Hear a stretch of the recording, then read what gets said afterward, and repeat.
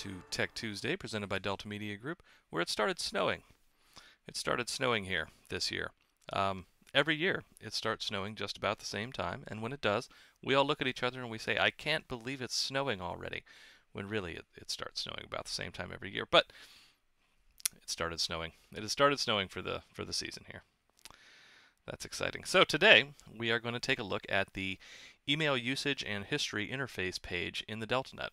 What this page allows you to do is view your last 6 months of overall email usage to kind of help you choose which email subscription plan will work best for you, and then allows you to also select that plan.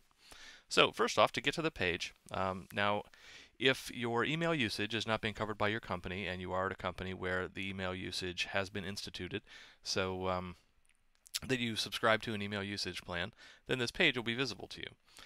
Depending on what your usage has been so far, there may be a variety of ways to get to this page. So you may see a subscription selection box that shows you your current usage when you go to pages that send out any mass emails. So for example, if I went to marketing, there we go, and went down to my message blasts page, or my email blast page, there could be a message here that indicates what my subscription is, what my usage has been so far, and that may also have a link to this page.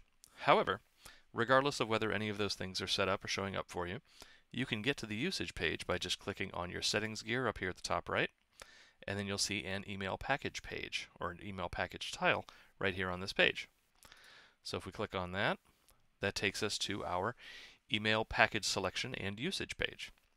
So up here at the top, we have the different email packages that are available to you. Now if you don't send more than 1,000 emails in a month, then it doesn't cost you anything, and you can just stick with this free package. What you would do is, in case you did go over that, it can automatically continue to send your email, and it will just bill you for $5 per additional 1,000 emails that it sends. And you can see it says here $5 per additional 1,000 emails. Now that rate gets lower, and more emails are included when you choose from the other packages, but it only makes sense if you do send enough email to warrant those other packages. So for the vast majority of those out there, the free package is enough, and you'll almost never go over the 1,000. That said, if we scroll down a little bit and you're curious about where you normally come in a month, it gives you some information here about how many contacts you have, so you can just kind of get a baseline idea there. And then down here at the bottom, it actually shows you your email usage over the past 6 months.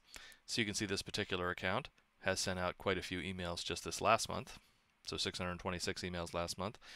But even with that many, it still didn't put me over the 1,000. So in that case, it still wouldn't cost me anything to just stick with the free tier, and I would have that just in case, just in case I ever go over.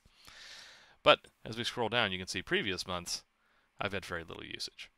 But the idea here is you can look over and see how many emails you typically send each month, and if you always send well under 1,000, then you know that this package is the way to go.